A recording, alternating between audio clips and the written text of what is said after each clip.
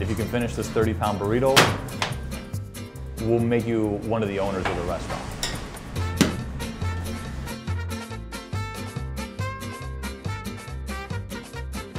Well, the Gran Chingon challenge is actually a big burrito challenge on steroids. We wanted to make it a challenge, but not completely impossible.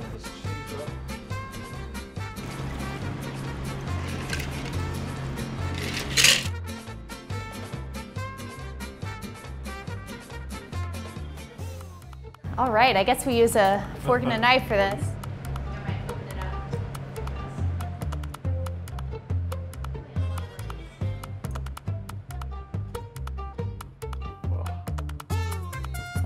The burrito shell itself is very thick, it's very dense.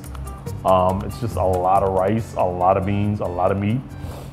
I knew it was over, I think, about 20 minutes in, but then around 45 minutes in, I pretty much gave up at that point. I don't think I had too many bites after that. But I am really full. I really just want to go lay down and sleep for the next 2 days. But you know, it was kind of fun.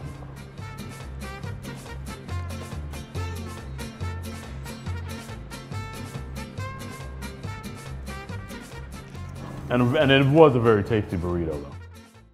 Hey YouTube fans, I'm Landon Dowdy from CNBC. Thanks so much for checking out our channel. Here you'll find videos packed with all the info that you need to be smarter about your finances.